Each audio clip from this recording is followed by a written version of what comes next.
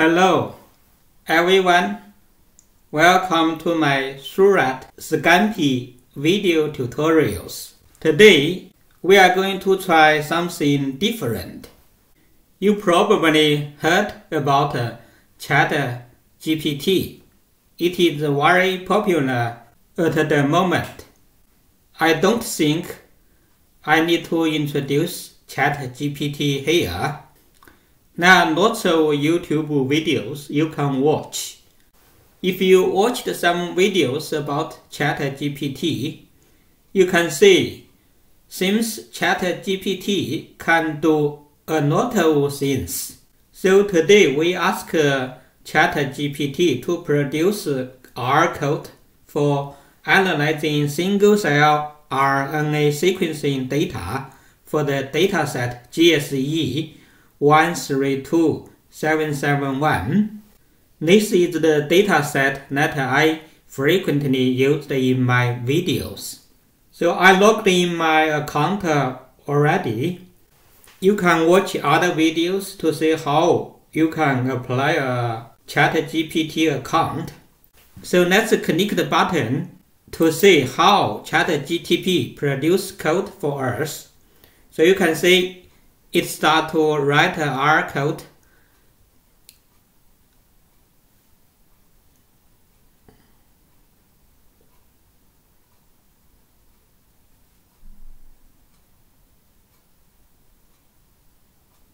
So it writes very quickly.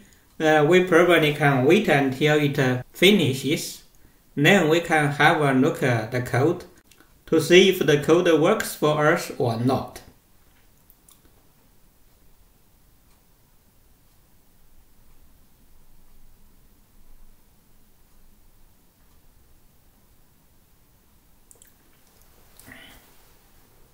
So ChatGPT finished the writing. It also gives us some explanation down here. So the code first download data from GEO database, then create a scRNA object, then filter the cells like we perform the quality control, then normalize the data, performs PCA and dimensionality reduction, and finally cluster the cells. So the final line of code creates a dimensional plot of the clustering result. So it also explained that this code is just an example, and there are many different methods and parameters that can be adjusted for single-cell RNA sequencing data analysis. So it looks quite promising. Actually, it followed the correct procedure for single-cell RNA sequencing data analysis. So let's copy the code into R to see if we actually can use it to do some single-cell RNA sequencing data analysis.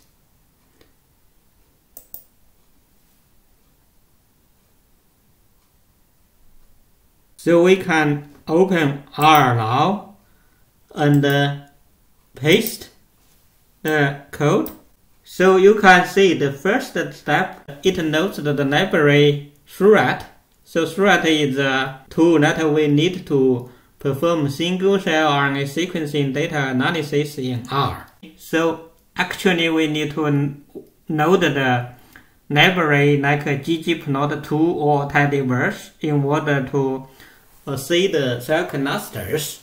So next code you can see it downloads GSE 132771 data from GEO website and save somewhere.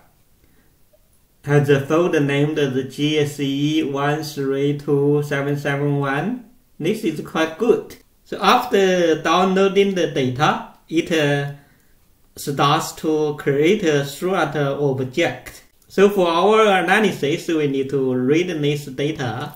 Use read 10 times function to read the sequencing data into R.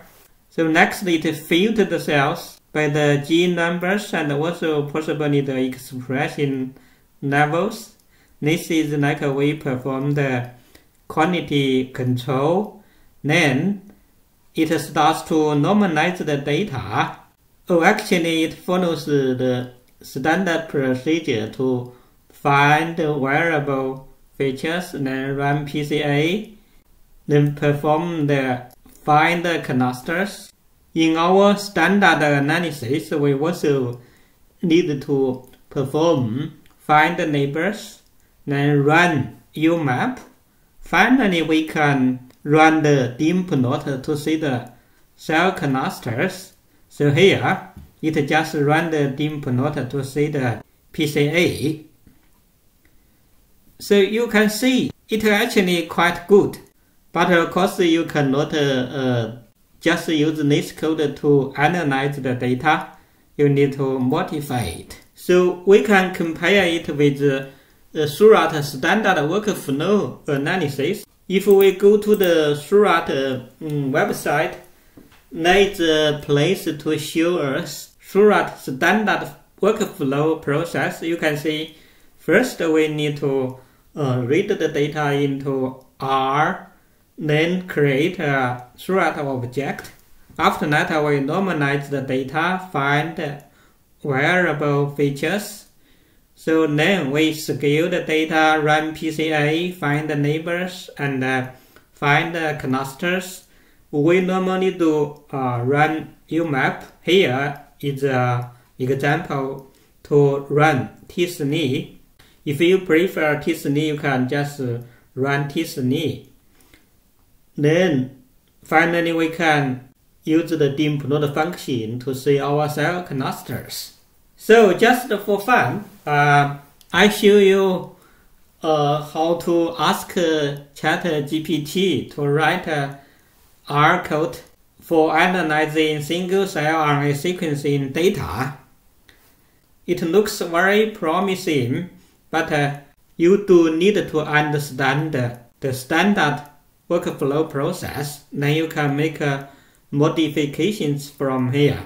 So I only showed the example. Ask ChatGPT to write code for R users. If you are a Python user, we can also ask ChatGPT to write Python code for analyzing single-cell RNA sequencing data. We can have a go.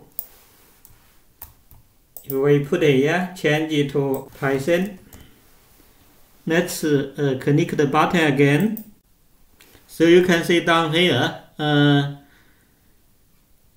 ChatGPT start to generate code for analyzing single-cell RNA sequencing data in Python.